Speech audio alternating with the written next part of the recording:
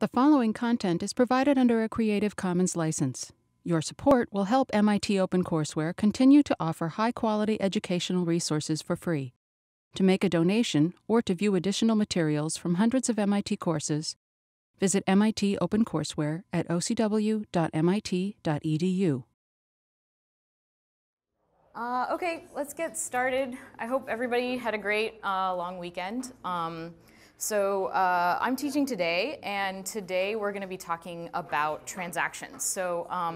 Just to recap where we've been so far, Taj has sort of explained signatures in Bitcoin, in particular RSA and ECDSA, and told us a little bit about Merkle trees. And so these are some of the underlying primitives that we need to know about in order to understand how most of the blockchains today are constructed, okay?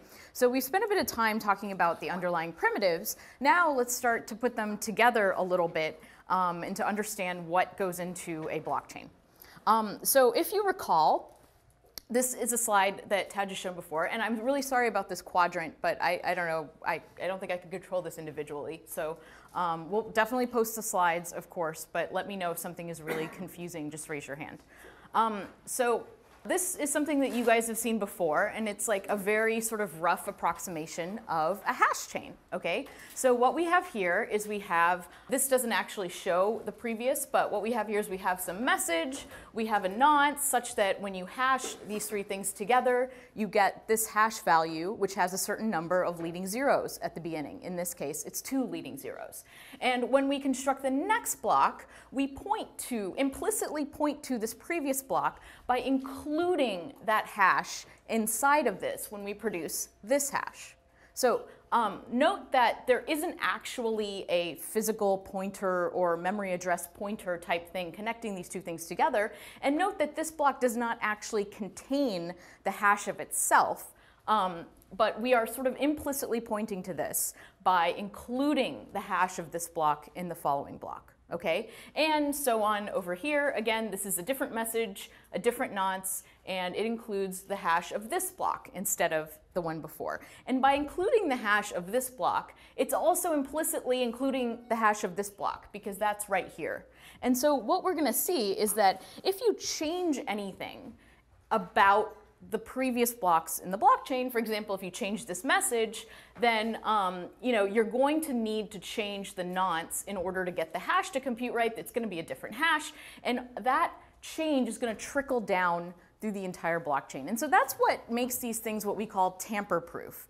The fact that there are these hashes are collision resistant, and so it's very difficult. You can't really compute something else. You can't change what's in the past without having it reflected in the future. So now let's go into a little bit more detail about exactly what this message thing is, okay? We've talked about the previous hash pointers, we've talked about the nonce, we've talked about proof of work, but what actually goes inside of a block? Well, we have this we've kind of been alluding to it, but what goes inside a block are transactions. We're trying to build a payment system here. So what do we need to have in a transaction? What should a transaction look like? Yes? Inputs and the outputs. Okay, inputs and outputs. Maybe even like a higher level here, like semantically, what do we want in a transaction? Yep? Sender, a receiver, an amount, like a message. Okay, a sender, a receiver, an amount. Anybody else? Transaction ID. Okay, an ID, some way of referencing it. Anybody else? Yep. Like a proof that it's like a legit transaction. A proof that it's a legit transaction, right? So exactly. So what we need is those things that you guys just said. We need to know the amount, how much of this coin we're transferring. We need to know where it's coming from, and in particular, we need an authorization of some sort that user actually authorized this spend, and we need who we're paying. And so unfortunately, this is in the dark part, but this is sort of like a little rough sketch of a transaction. And we have Alice, who's spending $5 to Bob, and we have this authorization here, okay? And this authorization, given we just learned about signatures are a great way to do authorization because it's something that only Alice can produce, right? So I don't know if you can see this, but there are question marks here. So what should Alice sign to show that she authorized this transaction? What do you think would be a good thing? What is a good message for her to sign for her to indicate her authority, her desire to produce this transaction and spend her funds? Private key. Her private key? Yeah. She should sign her private key? Okay. It would be the whole transaction. The whole transaction? Okay. So let's talk about signing the private key. Let's say that she did sign her private key. Okay. The problem with a signature is that in order to tell if a signature is valid, you need the thing that you signed. So she would have to include her private key, which would then share her private key with everyone, which isn't really a good way for her to use her public and private key. She could certainly sign the transaction, and the nice thing about signing the transaction, this is all blue indicating that she's signing it, is that she's signing all three of these things as well, right? She's saying, I want to pay Bob $5. Now, what's a problem with signing the transaction? Yes? If you just keep using it if you were Bob. So that is an excellent point. You could keep using it if you were Bob, and we'll get into that a little bit later. But another problem here is the way that I've shown it right now, she's signing the signature. The signature is kind of part of the transaction. And so you want to make sure that you're not, when you sign a transaction, you're signing everything but the signature, right? Because you can't produce the signature. You can't sign the signature without knowing what the signature is. It would be like a whole new type of proof of work on the transaction. So I don't know if you can see this, but this says transaction minus signature. And in fact, we can even make that a little bit easier by turning that into a hash of the transaction, not including the signature. Because that sort of brings the message down to a smaller thing. And from what we know about hash functions, you can't really, given a message, and a hash of that message is difficult to produce another message that would hash to the same thing. So this hash serves as kind of an identifier for the transaction as a whole. In fact, Bitcoin uses the hash of this as the transaction ID. So this is how we refer to transactions.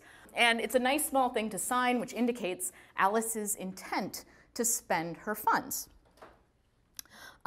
So one thing that I kind of want to go into a little bit is that there's a couple different ways for thinking about transactions and what transactions actually look like and how they're stored and how we sort of specify coins. And the most natural model to me anyway, not to everybody perhaps, is what I call the account-based model. So it's kind of like what we were doing before when we saw the banks and we were talking about banks keeping track of how much funds people have. And this is sort of how you and I might think of our own bank accounts. I think of my bank account as having a certain amount of funds in it, right? And so in the account-based model, users have certain amounts or balances associated with their usernames. And when a transaction comes in, like Alice wants to give $5 to Bob, then what might happen is that the nodes in the network, which are all maintaining sort of in a unified way this balance sheet, will end up saying, okay, Alice had 10 and Bob had 0. Alice wants to give $5 to Bob. Let's subtract 5 from Alice's account and give it to Bob. And so what the nodes would do here to see if this transaction was valid would be they would check the signature to make sure that Alice actually authorized this transaction. And they would also make sure that Alice had the funds to spend. And in the account-based model, the way that you check to see if Alice has the funds to spend is you literally look at her balance and you look at the amount she wants to spend and you make sure that if she spends that amount, the balance won't go below 0. So this is actually the model that Ethereum uses. It's not the model that Bitcoin uses. So just sort of to summarize, you store a list of accounts and balances. A transaction is valid if there's a balance in the account. And then when a transaction is processed, you debit the sender and credit the receiver. So very straightforward. Now, so like I said, this is the way that Ethereum works. And it's a little bit more natural, I think, to think about. But this is not the way Bitcoin works, actually. Bitcoin has a very different model of coins and of transactions. And I think when I was learning about how Bitcoin worked and how Ethereum worked, I found Bitcoin's model a little bit unnatural until I went through this exercise of thinking about something called replay attacks. And this is what Isan mentioned earlier, right? Which is when you have this transaction and you send it to the network and the network processes the transaction and debits Alice and credits Bob. What is to prevent a malicious agent from noticing that transaction and rebroadcasting it again to the network? So basically repeatedly debiting Alice until she doesn't have any funds left. So can you guys think of a way to maybe get around this? What would you do? How would you prevent this replay attack? Yeah. If you can add like a specific ID to the time, for instance, in the transaction, then you can hash it and do the same. So one thing is adding a time. Sure, time is a little bit tricky because of the nature of the system. Maybe but a time is like a pretty good idea. A unique number of some kind certainly would help, because that way, if you saw a transaction with the same number, then you'd know, okay, this transaction has been seen before. This is a repeat. This is a rebroadcast. This is not something I should process. Ethereum actually does something like this. There is sort of this number included in every transaction. But the tricky part about the way that Ethereum does this, and we're going to learn more about Ethereum later on in the course, we're going to have a guest lecturer come in and teach us about that, is that it requires you to keep track of all of the numbers you've seen. And you have to do this per user. And so all the nodes in the network have to keep track of all of the nonces that they've seen per user. And so, if a user uses Ethereum once and then goes away, all of the nodes have to keep that state forever, essentially, just in case, someone comes back and rebroadcasts another transaction. So Bitcoin, like I said, and I keep saying, does something, and there's nothing wrong with this model. We'll sort of compare and contrast. Like I said, it's what Ethereum uses. But I think that this was part of the motivation for why Bitcoin was designed the way that it was. And so Bitcoin uses this idea called unspent transaction outputs. So you'll notice, like over here, we don't have any notion of a coin per se. They're just amounts, and amounts are debited and credited. And if Alice spends to Bob and Alice spends to Carol, and they come in different orders, either one could happen first. There's no notion of like Carol gets these coins and Bob gets these coins. But Bitcoin is a little bit different. All coins are not the same. And when you're spending, you don't just include an amount, you refer back to the specific coin that you are spending. Okay, so you actually have to refer to a coin in order to spend it. And this is the really weird part. Coins are created or destroyed, consumed, and then new coins are created every transaction. Okay, so whenever you spend your Bitcoin, you have to spend it in its entirety. That Bitcoin is then destroyed, and new coins are created. And there's a rule in the entire system that a coin can only be spent once. So let's go into we'll go into exactly what that looks like in a transaction, but I want to know if there are any questions about that first, about that idea. Yes? Aren't coins like fungible? So how would you spend, what if you spend like maybe a little bit of a coin on like some candy or something? Yeah, that's a great question. So the question is, aren't coins fungible? So first of all, coins aren't fungible, actually. They're very specific. You can like see a coin, but you can, like the question about what happens if you only want to spend part of a coin is a great question, and we'll see how you do that in the way that the transaction is constructed. But the short answer is, if you want to spend part of a coin, you have to spend the whole coin, spend the part that you want to someone else, and then spend the rest of it back to yourself, creating a new coin in the process. Yes? Coins are consumed and create new ones, and who will own the new ones? Whoever you say should own the new ones. So a transaction consumes coins and creates new ones as payment. And as the creator of that transaction, as the spender, I will decide who should get the new coins. And I'll show you details of this in a moment.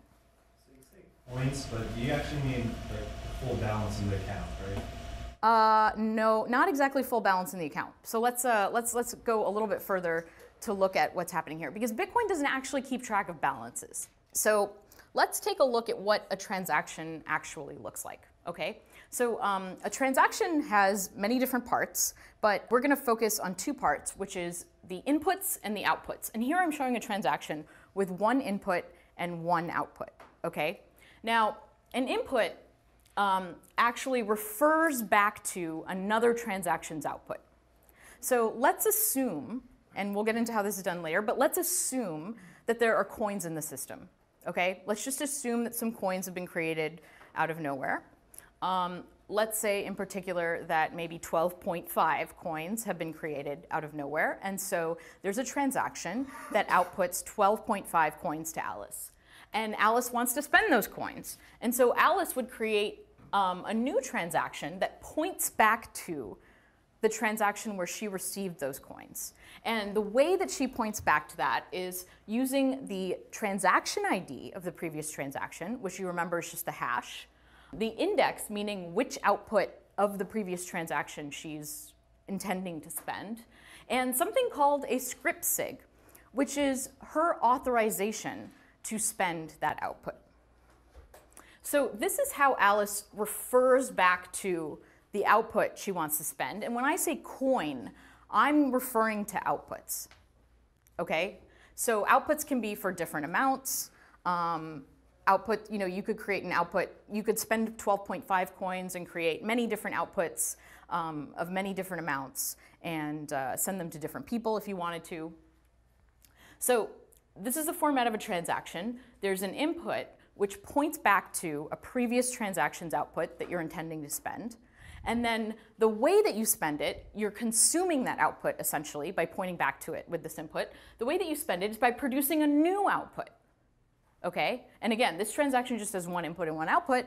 It could have many. And the output that you produce has something called a script pub key.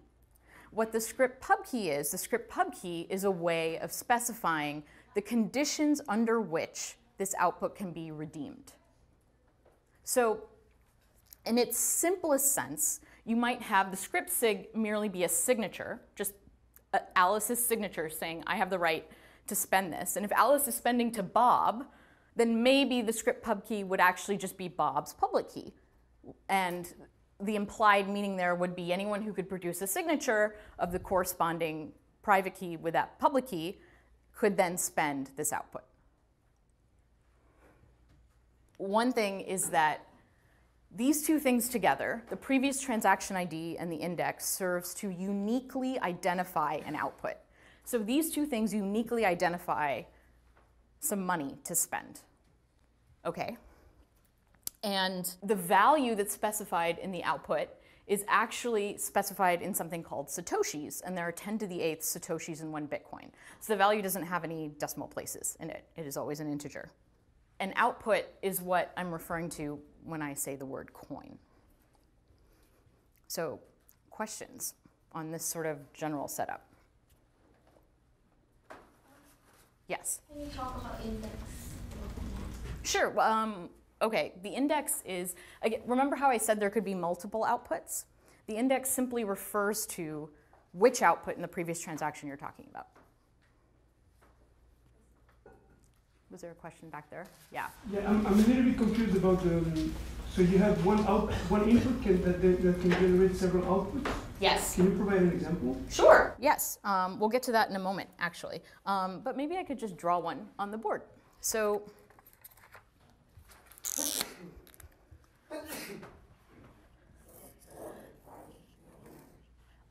so you could certainly have a transaction that has multiple outputs, okay? And so this input here would refer back to some previous transaction's outputs. And let's say that this was, for example, 20 Bitcoin, okay? Then this needs to consume 20 Bitcoin.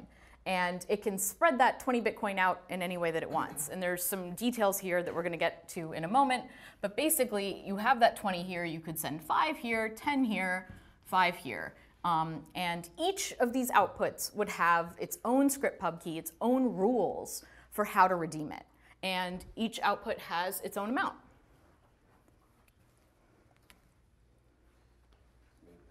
Yep. It's also possible with multiple inputs. Yes. Yeah. Yes. So where does like the name like chain come from? Is it more like a tree or is it? That's a good question. So if you go back to the slide where I sort of was showing, this is where the name chain comes from here. So what we're talking about right now is what goes inside each block. And what goes inside each block are transactions. So for the moment, you can pretend like each block only has one transaction in it, but a block can contain a set of transactions. But the chain part comes from how we actually chain these blocks of transactions together. Okay. So let's talk about script SIGs and script pub keys a little bit more. So script pub keys, like I said, are in the outputs, and you can think of them as predicates. So script pub keys specify a predicate on how someone can redeem this output. Okay, so remember, a transaction can have multiple inputs, multiple outputs. Each output has its own script pub key. Script SIGs, which are in the inputs, help satisfy the predicate that's specified in the script pub key. So we would have a script pub key here.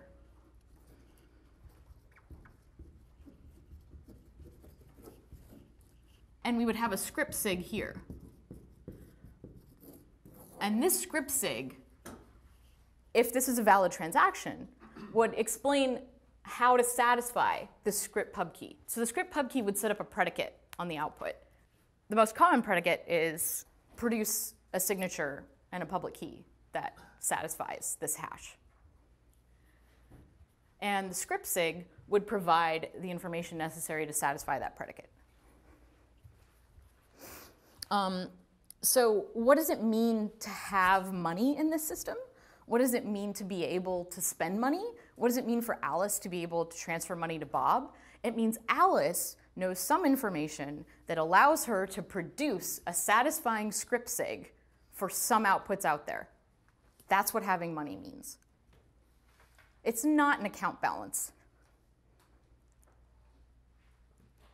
So questions on that? Because it's a little non-intuitive. But the important thing to note here is the nodes in the Bitcoin network are not keeping track of how much money you have. It's your job to keep track of how much money you have, or a wallet's job, and we'll talk more about wallets later. And the way that you do that is by knowing how many outputs there are out there that you can actually redeem, that you have the knowledge to redeem.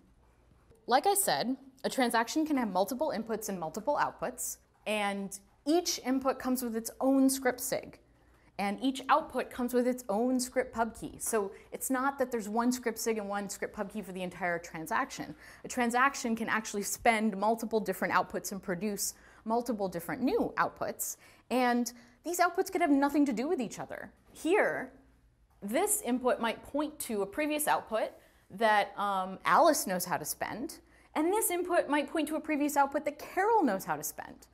And you can actually combine both of those into the same transaction, assuming you can produce a transaction with the right script SIGs.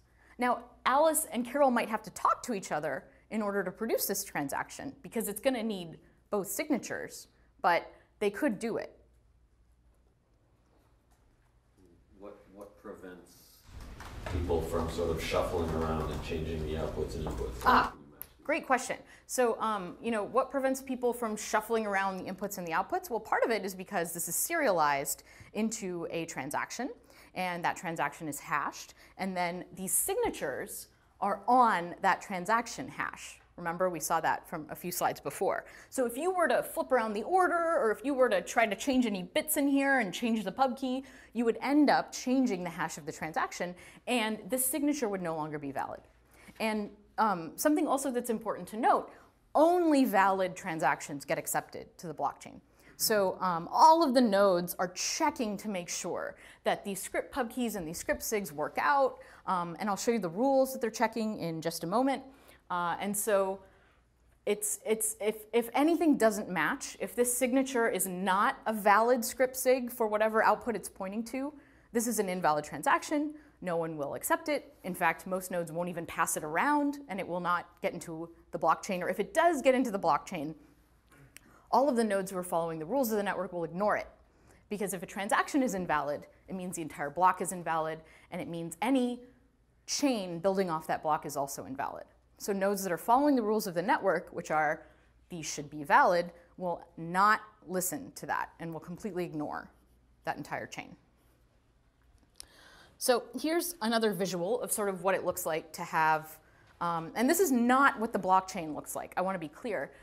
The blockchain is just a set of blocks pointing to previous blocks. What we have here is more sort of like the logical representation of what a transaction looks like. So you have a transaction right here, and you have two inputs in this transaction, and the first one is pointing to the second output of this previous transaction that happened over here. So this transaction has a hash, and maybe this is the hash of the entire transaction. And so in order to spend that output over there, you specify the hash, you specify the index, so 0, 1, 2, you specify this index right here, and you provide a script sig that will validate according to whatever the script pub key is for that output. So note here, this transaction doesn't care what those outputs are at all. It's not using those. It's not looking at those. Someone else might spend those, someone else might not spend those. It's just spending this one right here. And in the act of spending this one right here, it doesn't make those other ones invalid in the simplest form. Those could still be spent by someone else. So outputs are consumed separately. So here, it's pointing to a different transaction, a transaction with this hash. And so it specifies the transaction ID, and then it specifies which output in that transaction it's spending. In this case, it's the third one, so it has index 2. And it provides a satisfying script sig for this output, which might be probably is totally different than the satisfying script sig for that output. So this is what this transaction has to specify in order to spend those outputs. And it can produce whatever new outputs it wants to produce under certain rules. So in that example, that whole box, though, actually points to something else X that's not these two boxes on the left, right? This box, what do you mean when you say points to? Blockchain sequence. Yeah, this is something that will be inside of the blockchain, inside of a block in the blockchain. So this doesn't actually point to anything. It contains hashes, like literally it just contains these bytes, these hashes, of the transactions that it's spending. And those are kind of like a pointer in a sense. But when it comes to the entire blockchain, this is one part of one block. Yeah, I know. Can you guys see this at all? Can you still see that or no? Okay, good. Okay, great. Yeah, you had your hand up. In the earlier slides, you showed what a transaction looks like, and that at the bottom you had a signature, which is like yes. Hash of transaction minus signature. Like, is that signature the same as the script? No, that was sort of more like an idealized transaction. So this is what a transaction actually looks like. So the script sig is still inside the transaction. So the script sig is inside the transaction, but when you sign the transaction, you don't sign the script sigs because the script sigs include the signature of the transaction. And it's important to note the script sig includes the signature of the transaction as a whole, not just this part of it. This actually has led to, we're not talking about it now, but like that was sort of there's bugs involved with that. Right? Yeah, we're not going to talk about Malibu. Okay, yes. Yeah, what prevents two different transactions pointing back to the same output? Great question. So, okay, I said that there's this rule that outputs are supposed to only be consumed once, but I could definitely produce another transaction which points back to that output. I could send it to the network. And what would happen is the nodes in the network, assuming they're following consensus rules, would note that this had already been spent. So if they've already seen a transaction, a valid transaction that consumes an output, they will not accept another transaction that tries to spend the same output. That's what's known as a double spend. And so all the nodes in the network together are maintaining this rule.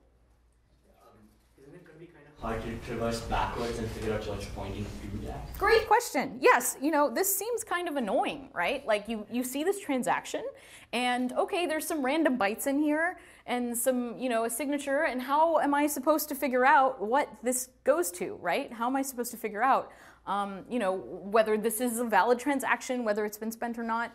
And the answer is that every single node is maintaining a lot of data structures in order to make this faster.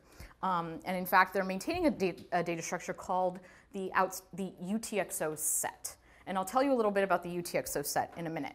But really, and I'll tell you how it's created in a moment. Yes? You plan on going into transaction fees and how these transactions translate to the blockchain itself? Sure. So I'm not going to go into how a block is, what a block is composed of. I'm not going to go into what a block is composed of, but we will tomorrow. Yes. Yes. Just to confirm what he asked, so script sig is not unique to the index, it's unique to the transaction. I'm sorry, could you say, yes? Or, like, is it like unique for each index? Yes, there's a different script sig for each input. There's a different script sig for each input, but that script sig signs most of the transaction.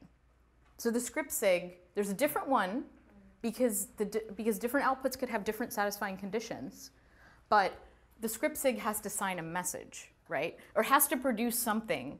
Actually, we're going to go into a few specific script sigs, and I think it'll be a lot clearer exactly what this is, because it's not clear right now what goes in the script sig or in the script pub key. So this is sort of like a logical representation of what a transaction looks like. It refers to the previous transaction that it's spending from. And the important things to note here are you can spend.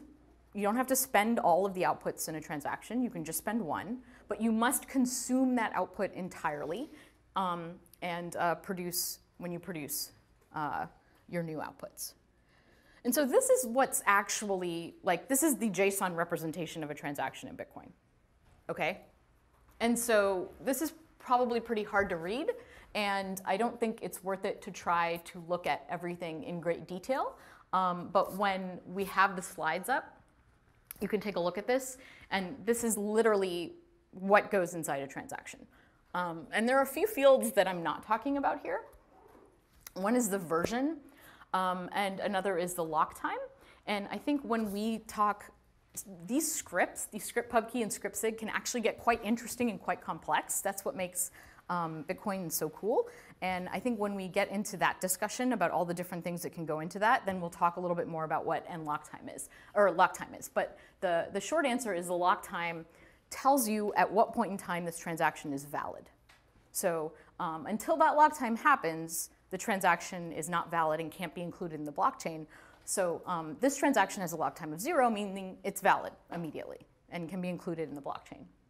So here this has one input. The input has the transaction ID and the index. So that's 0, so it's spending the first output of whatever that transaction is. And it has some script sig, which is empty. And then this is the output that it's producing. It's spending 49.99 Bitcoins from that previous output, and it's spending it to a new output, and these are the rules for redeeming this new output. Let's talk about consensus rules. So I keep using the word valid, right? This transaction's valid, this transaction's invalid. And so there are these implicit rules to Bitcoin which are defined by the software, which state what makes a valid transaction or a valid block. For transactions specifically, the sum of the inputs has to be less than or equal to the sum of the outputs. So you can't create money out of nowhere. You have to actually, you can't spend more than you're putting into a transaction. And why less than or equal to? Fees, exactly. So the difference in the outputs and the inputs is implicit, and it's a fee that essentially just goes to the miner, the person who produces the block. There is one exception to this rule. It's a transaction called the Coinbase transaction, no relation to the company. It's not named after the company. I think the company is named after it. But it's the first transaction in a block, and it's the transaction that gives out the block reward. So the first transaction in a block is special. It doesn't have any inputs, or it does have inputs, but they're meaningless. And it produces the block reward. So right now the block reward is 12.5 Bitcoins. So every time a block is produced, every time someone solves that proof of work puzzle and produces a block, they include a transaction at the very beginning that usually gives themselves 12.5 Bitcoin plus whatever fees are implicit in all of the as the sum of all of the transactions in the block. So this invariant must be maintained, except for the Coinbase transaction, of which there's one in every block. And then this invariant must also be maintained, which, oh yes, sorry. Who determines the fees? The people creating the transaction determine the fees. So when I create a transaction, I'm specifying which outputs I'm spending and putting them in my inputs, and I'm producing the outputs. So I could, I just have to maintain that invariant, right? So let's say that I'm spending an input worth 5 Bitcoin. I could produce an output worth 5 Bitcoin, meaning that the fee is 0. It's very unlikely that my transaction would get accepted into the blockchain with a fee of 0. It's possible, sure, but if I'm not mining myself, why would a miner take my transaction when they could take a transaction that has a higher fee associated with it? And the fee is implicit. It's the difference between the sum of the inputs and the sum of the outputs. So higher the fees is more likely that you will be processed. Yes. Yes. Any other questions at this point? The fee is taken out of the inputs or out of the outputs? The fee is, okay. The fee is implicit. So in the inputs, you're consuming. So let's use this example right here. Okay. So here we're consuming this output, which has 20 Bitcoin in it, right? So implicitly, this thing has 20 Bitcoin to spend. All right. Now before I had it set up as 5, 10, 5, right? And so 20 needs to be greater than or equal to 5 plus 10 plus 5, and it is, great. 20 is greater than or equal to 20. What I could do is I could change this number to a 4. And so what this means is, notice that this adds up to 19 now. Where did that 1 Bitcoin go? That 1 Bitcoin implicitly goes to whoever produces the block in which that contains this transaction. Greater than? So it's greater than. Greater than Oops. some of the outputs. No. Yeah, you're right. Sorry, that should be greater than or equal to. Sorry about that. So another invariant that needs to be maintained is that this output has not already been referenced in another transaction, in another valid transaction. And then, as I alluded to, a final invariant is around the lock time. So let's go into an example of how this actually works, this script sig and script pub key thing. So I haven't really gone into detail yet about what this is. I sort of implied that this specified a key and this specified a signature, but what does this actually look like? And I mean, I think this is really, really interesting, actually, because Bitcoin lets you specify lots of different script pub keys and lots of different script sigs. And so this gives you this kind of flexibility so that you can program in different kinds of conditions on what it takes to redeem a transaction.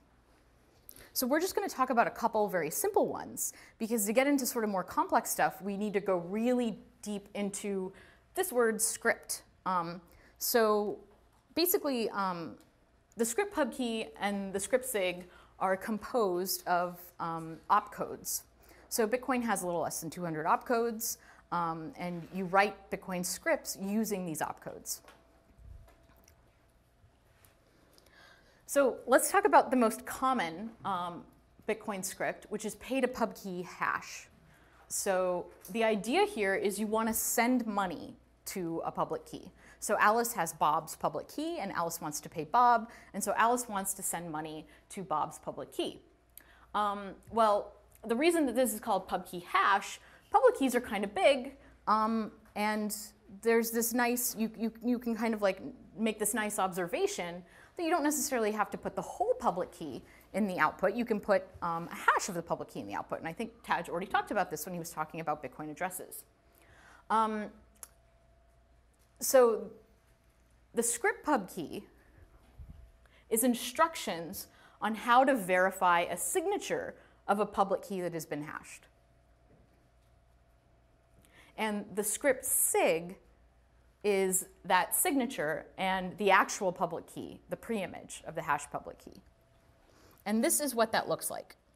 So this is literally the script pub key for a pay to pub key hash input or output. And this is literally the script sig that you would use to redeem that output.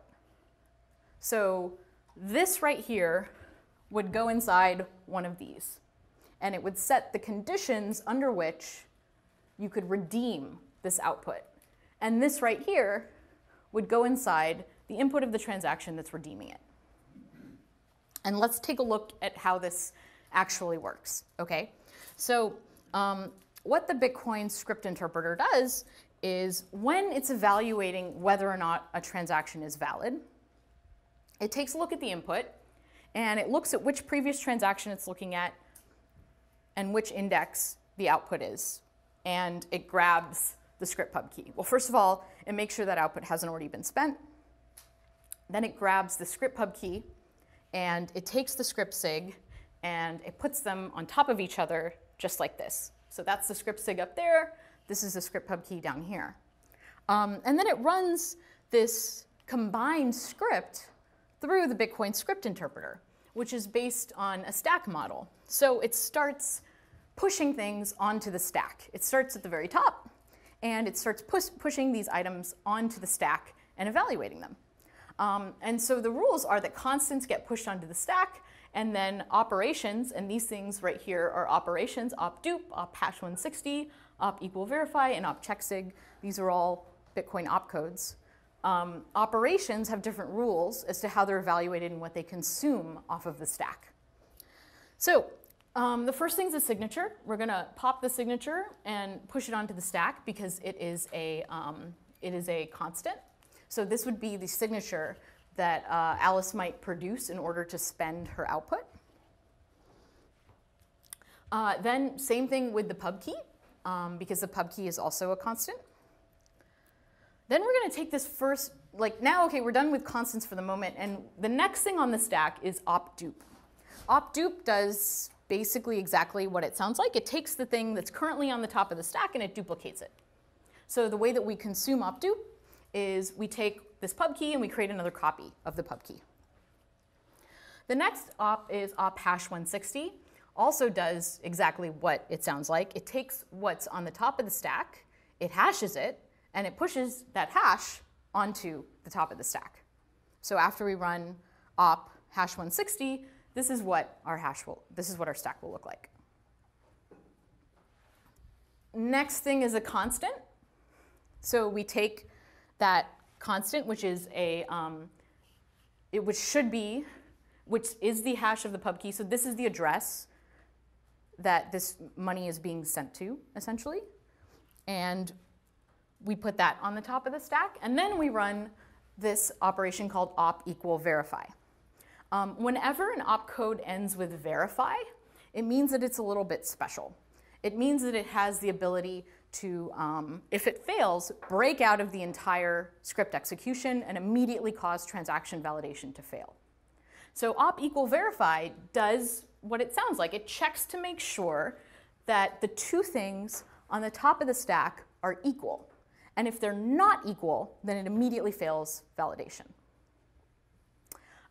So you'll note that what the two things at the top of this, let's go back to what the two things on the top of the stack are right now, okay? So we pushed the sig, we pushed a pub key, we duplicated that pub key, and these are from the script sig. So this is from whoever's redeeming the transaction, okay? So whoever's redeeming the transaction has put a copy of this pub key on there, and now that pub key is on the stack twice. We hashed the pub key, and then we pushed the hash that was specified in the part of the previous transaction that set up the rules for how to spend this, okay? And then op equal verify makes sure that these things are actually the same. And if they're not the same, then it'll fail that verify check and the entire transaction validation will abort and it's an invalid transaction. So let's assume that they're the same. Okay, great. Then op equal verify, then we continue transaction validation. And now we're left with this. Op check sig, pub key, sig. And this does exactly what you think it might do. It pops two things off the stack, checks to make sure that this signature is a valid signature for this pub key, and if it is, it pushes true onto the stack. And if there is a true on top of the stack, in fact, I think it's if there's any constant on top of the stack when we've consumed all of the parts of our script sig and script pub key, then this transaction, this returns true, and the transaction is considered valid. So let's, this is a lot, and I know this is kind of complicated.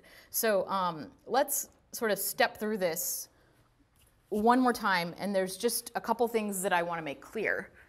This part right here is set up in the output of whatever transaction we're spending.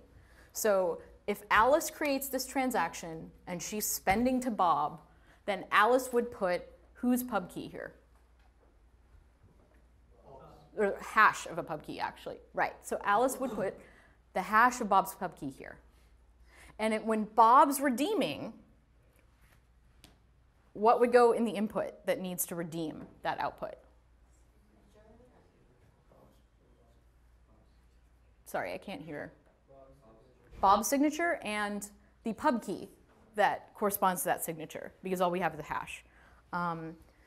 So those are the things that would get put on top of the stack. So up there we have Bob's signature and we have Bob's pub key. Again, those get pushed onto the stack because they're constants, duplicated, hash the top, copy over the hash, make sure that they're equal, and then check the signature. And this is a pay-to-pubkey hash script. It is the most common script in Bitcoin. And this is basically the standard way of spending money. Are there questions about this? Yes? Is there a significance in having their equal verify before the check sig? Because it seems like they're both verifying things, and I'm wondering. Yeah, that's a great question. So let's say that we didn't have this equal verify here. Then what could a malicious spender possibly do? Well, I just meant like flipping the order. Like, we're still verifying both, but if you did the check sig first versus the equal verify first, does that matter? Oh, that's a good question. I don't think that would matter. I'm not sure. Would it matter? You could. It's faster to verify that two hashes are equal. The check sig operation takes a lot more CPU time. So I guess the idea is if you're going to fail, fail after the easy part. Yeah.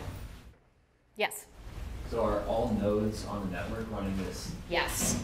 Every single node on the network is running the Bitcoin script interpreter inside of it. And the Bitcoin script interpreter is known as is what's called consensus critical. So if two nodes have slightly different script interpreters that would interpret this in different ways, the network would have a consensus failure. Yes? Why not just pay-to-pubkey? Pay-to-pubkey is a thing, actually. And pay-to-pubkey hash is considered better. And the reason for that is kind of subtle, actually. It's because, so the hash of the pub key is smaller than the pub key, right? And this is definitely going on the blockchain. We don't know if this is going to go on the blockchain or not. Not all outputs are consumed. So let's put the small stuff here and the big stuff over here. It's about saving space. Also, the set of unspent transaction outputs is something that every node has to maintain. It's very important. You are referring to it quite a bit. This is not something that every node has to maintain, and so you want to make this smaller, even at the expense of making this bigger. Yes? So then you could accidentally sign a transaction that has a public key but a script that doesn't actually verify it. Could you accidentally sign a transaction that has a public key but a script that doesn't verify? Let me see if this answers your question. So here is an example of an unspendable output, okay? The unspendable output has an op return as the first instruction of its script pub key. Op return does what you might think it does, which means when you evaluate it, it returns immediately and says invalid. And so if you have one of these in your transaction, in your script pub key, there's no script sig that could possibly redeem the script pub key. You could create anything you wanted, and no matter what you put on there, it would never evaluate to true. There's no way to actually redeem this script pub key in this output. Does that answer your question? I think it's the opposite. I was asking if you could accidentally get something that will always evaluate to true. Ah, okay. Well, that's the next slide. So yes, this is what's called an anyone can spend output. Okay. The simplest anyone can spend output is just an empty script pub key, because a script sig that has op true in it would evaluate to true. Notice here, there's no public keys, there's no signatures, there's no hashes of public keys. The script pub key doesn't actually specify any public keys. But when you evaluate this right here, you'd push op true onto the stack, and then you would finish, and there would be a true. Op true would push a true onto the stack, and then when you finish, there would be a true on the stack, meaning this is valid. Another way you put the op true in the output script as well. Yep. And then you wouldn't have to push anything. Yep. Yeah. So this is an anyone can spend output, and this is a no one can spend output. And yeah, there's no public keys in here. There's no signatures in there. So you can totally create outputs that have nothing to do with signatures, or maybe need to verify multiple signatures, which we're not going to go into right now, but is also possible. Yes? Script sig can have operations in it? Yes. Yes. Yes, it can. But the list of operations are limited. There are fewer than 200 opcodes. The number of standard opcodes is even smaller, meaning that there's a very small number that you can use in your script sigs and script pub keys. And it's definitely possible if you write some weird script pub key or some weird script sig to accidentally create outputs that are never spendable, or to accidentally create outputs that could be spent by someone else. So there's a standard set of script pub keys to use, and I would not recommend going outside that set, except for in the lab that you're going to do, because we have some more fun ones in there. Yes? Could you explain a little bit more on the pay to script hash? And like what scenarios it's used? Sure. Pay to script hash, I don't actually have slides on pay to script hash, so I'm not sure that we can do a good job of explaining it right now. But the idea behind pay to script hash is that, yeah, I don't have the slides for it, but the idea is that you're going to put, instead of this particular script pub key here, you're going to have a script pub key that includes a hash of a script, and then the script sig has to produce that script, and it has to match that hash, and the whole thing has to verify. Is the rough idea behind pay to script hash. And we can produce an example of that for you tomorrow. But the cool thing about that is you don't even know what you have to do to redeem this output, right? So someone has to produce a script that, when combined, that has the same hash, and when combined with the script pub key, will evaluate to true. And that script would be pushed on the stack. Yeah. So the script sig and the script pub key literally just get concatenated together and then evaluated as one thing. So yeah, it would just go through the same thing. Any more questions?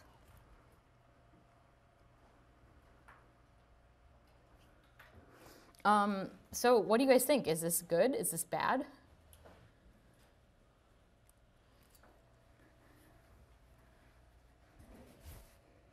Could you try to do like a GPU-less attach on the network if the transactions are never spendable but really easily created?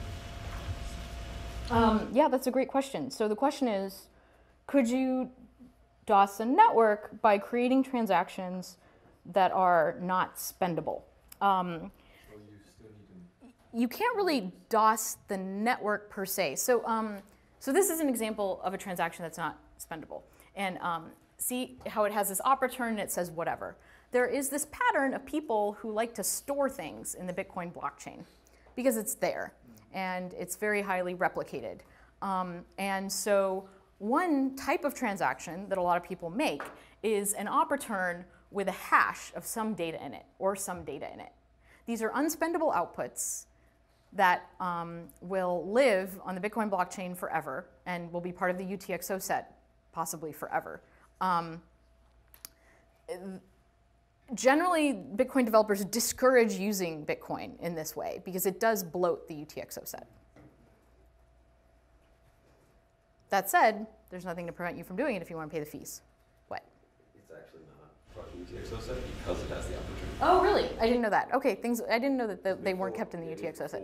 They would just make the pub key hash into whatever data they want to put, and that would bloat the UTXO set. So it's like, well, this is better. Okay, I didn't know that those weren't included in the UTXO set, so that's good. So then it doesn't bloat the UTXO set, it just goes in the blockchain, and you paid the fee to put your transaction in the blockchain, so good for you. Yes? So what's the architectural logic for having a specific set of opcodes that Bitcoin can run? Why not use a more general programming language? Is it just out of control? That's a great question. So why have this weird opcode thing, right? I mean, what kind of sense does this make? So the problem with a general programming language is it's really easy to shoot yourself in the foot. It's really easy to write a program that you think, how many of you have had a bug in your program ever? Please, all of you should probably raise their hands, right? And how many of you have had bugs in your program that showed up a lot later than you thought they would when you thought your program didn't have any bugs, right?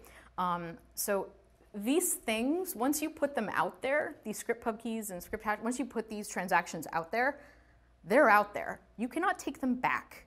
Well, not easily. They might execute in ways that you didn't anticipate them executing.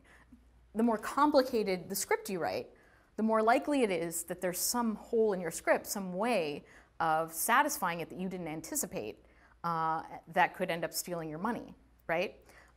So with a general programming language, well, you might think, oh, well, at least, these opcodes are super tricky and weird and I don't understand them. At least with a general programming language, I'm more likely to write correct things, right? Actually having this strange opcode language has a lot of benefits. So number one, it's not Turing complete. You know exactly how much CPU it is going to take to run these scripts because of the nature of the opcodes and the language. There's no for loops in here. You can't just run a while that takes forever. This is a stack-based language, and so it's very easy to tell how long a transaction is actually going to take to execute. And this is really important because every node in the network has to execute these things. So you don't want a script sneaking in there that's going to take hours to execute. It's also, you can look at the number of opcodes in the script and, like I said, get a rough sense of how expensive it's going to be, and that's why there are limits on the number of opcodes you can have in a script. It's very difficult to do that if you have a more general programming language. So those are a couple of reasons, and I think it's important to point out that Ethereum, which does have a more general programming language, there are constantly problems popping up where people are taking advantage of contracts, even fairly well understood ones, or so-called, we thought they were well understood, and figuring out how to freeze people's funds or steal people's funds. So that's the motivation behind this sort of strange stack-based opcode language. Are there any other questions? Yeah, back there. You talked about unspendable transactions, outputs. Outputs, yes. Could you comment on colored coins? Oh, colored coins. No comment on colored coins. I don't understand them well enough to talk about them right now. Yeah. What did you? I would say one other thing. Most of a lot of the cool opcodes are disabled. So it's like very limited. It seems like there's a list of, here's all these opcodes. Oh, I can multiply numbers together. That's disabled. It's invalid. Yeah. And I do want to stress, when you're dealing with real money, so not in the lab for this class, you want to stick with very standard scripts. You don't want to write super crazy, weird, tricky scripts. Or if you do, you want to get them vetted very carefully. Yes? Who is disabling and enabling these things? Great question. So there are two levels at which things can be enabled or disabled in Bitcoin.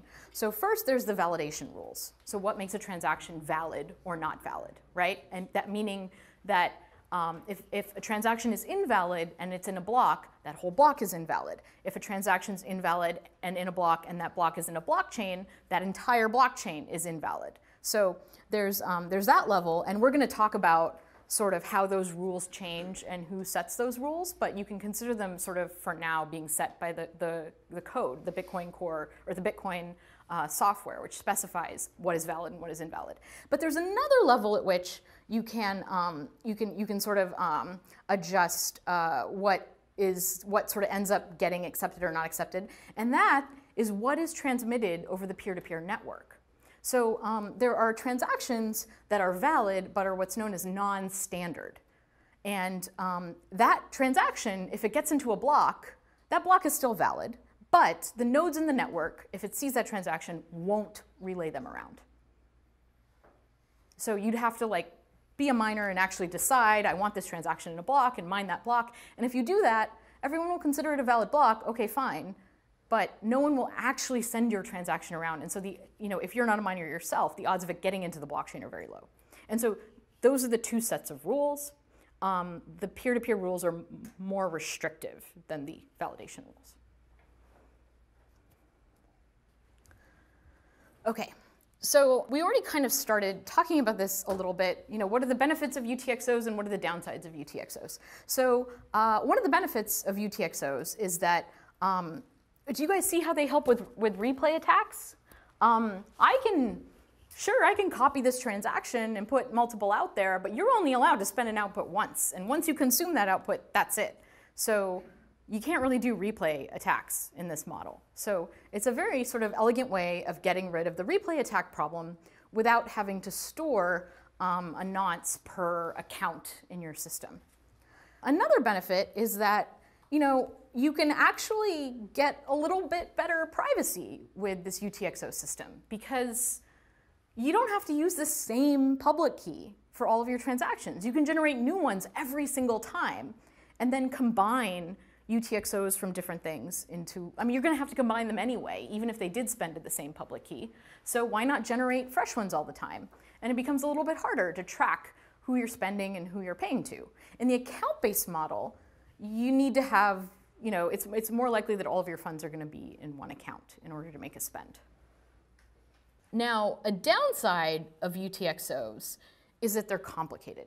So when I first heard about UTXOs and I first understood how Bitcoin worked, I was like, why does Bitcoin work this way? This makes zero sense. An account-based model would be so much easier.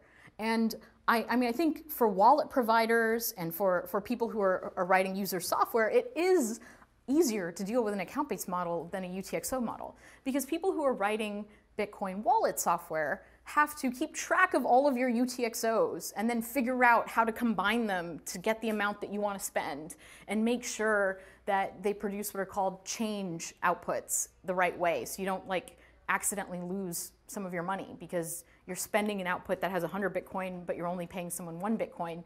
You better make sure you have that 99 Bitcoin output in there going back to you, right? So it just makes everything a little bit more complicated. You can't just spend the amount you want to spend. You have to find these outputs and combine them in the right way and figure all of this stuff out. Another problem is around fungibility. So this is why I say that Bitcoin's not fungible, because of these outputs and the fact that you have to point back to the output that you're going to spend, which ends up creating what's called a transaction graph. So you can sort of see how things are chained together, and you can actually discern quite a bit of information about what's going on in the network. And in fact, the FBI has used the transaction graph in some of its cases around Silk Road to see where Bitcoin was moving. And there are many companies out there, Chain Analysis, Elliptic, that provide services based around the fact that Bitcoin's transaction graph is totally open, and so you can sort of see how coins are moving around. So in addition to the transaction graph problem, you kind of lose this aspect of fungibility in the sense that, let's say that I know that for whatever reason, these coins came from, let's say, I don't know, a terrorist or something like that. You then know exactly where those coins are going, and you can kind of see the chain of transactions that come off of those coins.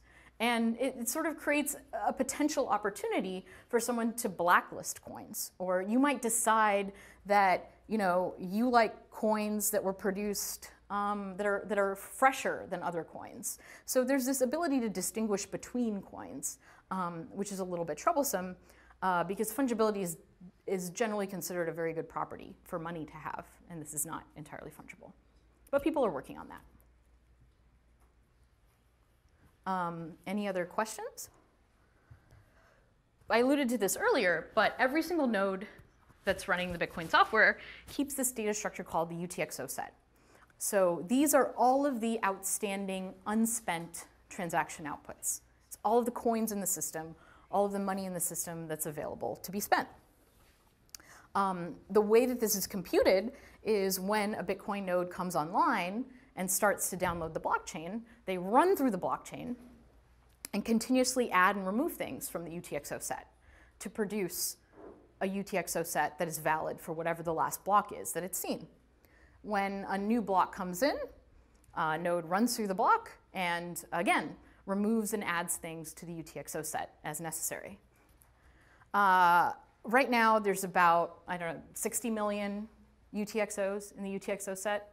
A lot of them, unfortunately, well, a lot by size, in terms of bytes of the UTXO set, a lot of them are very small and are unlikely to get spent very soon, so that's kind of a bummer. The UTXO set is about 3 gigabytes right now, I think, and so every node in Bitcoin, in addition to storing the blockchain, stores this UTXO set and uses this data structure to very quickly tell if a transaction is a double spend or not. Any questions about the UTXO set? Yes, SJ. How do you avoid having small transactions accumulate over time? That's a good question. How do you avoid having small transactions accumulate over time? I don't know the answer to that question. It's kind of a bummer. It's not really in people's interest to generate those transactions because you're creating, I haven't talked about how fees are computed yet, but fees are measured according to the resources that a transaction takes up in the system. Fees are measured according to the size of the transaction. So if you have to combine a whole bunch of tiny outputs in order to get a big enough sum, you're going to have to pay more in fees. So it's not really in your interest to produce a lot of these tiny things, but there's not really a good way of stopping it. And in fact, there have been services in the past, like Satoshi Dice and whatnot, that have created a ton of very tiny outputs and have bloated the UTXO set. I don't know, Taj, if you have any insight onto how to stop that from happening. Other than the fees, yeah. Better wallet software, a lot of it's unintentional. Yes? You mentioned that one of the pros is privacy and the ability to generate new hotkeys. Yes. But what does prevent you from, in the account-based model, prevent from generating new accounts? Like what's Yeah. So I'm not sure in the account-based model, we'll find out more about this when we get to the Ethereum section of the class, how you combine spending from different accounts. But Bitcoin makes it very easy to combine spending from different pub keys. In the account-based model, I could imagine it being a slightly more complicated process. But that's a good point. Yes, you could definitely create a lot of accounts with a lot of small balance, but if you want to spend a lot, you're going to have to somehow accumulate all of that spending. Remember I talked about how there is like one special transaction in every block called the Coinbase transaction, and this transaction does not have to follow all of the rules specified before. So this is kind of like a hard-coded exception into how Bitcoin works, that there can be this one transaction in every block called the Coinbase transaction. It is the first transaction. The Coinbase transaction has exactly one input, and that input needs to have certain field. This input does not point to a previous output, okay? This input is essentially empty. This is the transaction that doles out the block reward. So this is the transaction that the block reward used to be 50 Bitcoin, 25 Bitcoins, 50 Bitcoins, now it's 12.5 Bitcoins per block. This is the transaction that doles out that 12.5 Bitcoins plus the fees of the block. So it has exactly one input, and that input has all zeros for the previous transaction ID, and then FFFFF for the index into that previous transaction ID. I think the script sig can basically be whatever you want. It's not evaluated. It might have to be valid, I'm not sure. And then its output is in Satoshis. So this is 12.5 Bitcoin, because remember, a Bitcoin is 10 to the 8th Satoshis. So this is 12.5 Bitcoin plus, here are the fees from that block. And you probably, if you're the one, so the miner is the one who creates this transaction. And the miner who creates this transaction probably wants to give themselves the Bitcoin and the block reward. And so would specify in here a script pub key that they could redeem. Note that this also has the nice property of making, well, I don't know if it's a nice property, but all the blocks that people work on are actually different, because in each block, the Coinbase transaction is going to be different because each person is trying to pay themselves for the different miners. Yes? What's restricting them to 12.5 Bitcoins? Ah, great question. So what would happen if a miner put like 100 Bitcoins in there? Any idea?